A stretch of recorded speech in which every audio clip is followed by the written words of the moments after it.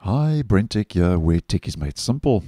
So about a month ago, I posted a video letting you know that if you are using Microsoft Weather, be that the online version or the Weather app for Windows 10 and Windows 11, that Microsoft had rolled out quite a significant update that added new fluent design features and a couple of extra other little tweaks and adjustments were made available in MSN Weather, and I'll leave that video linked down below and in the end screen.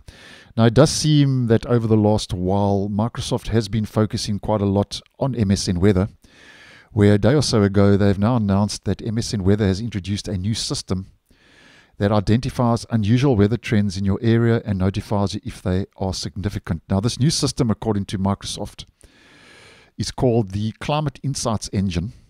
And how the Climate Insights Engine works is they say it leverages up to 70 years of detailed historical weather data to track things like the temperature, precipitation, humidity, and wind across the globe.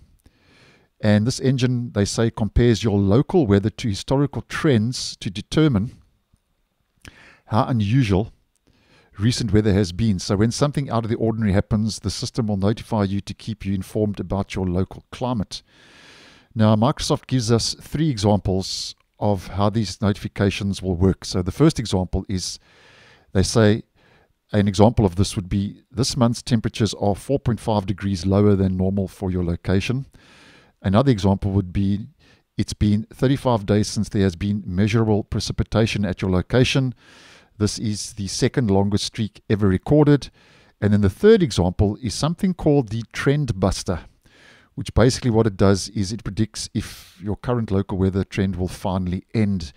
And that's all part of the new Climate Insights Engine, which Microsoft says empowers you to see monthly and yearly records as well as tracking recent weather trends for your location. And I just wanted to put it out there because I do know some of you do use MSN Weather and are using the online version or the app that's found in both Windows 10 and Windows 11.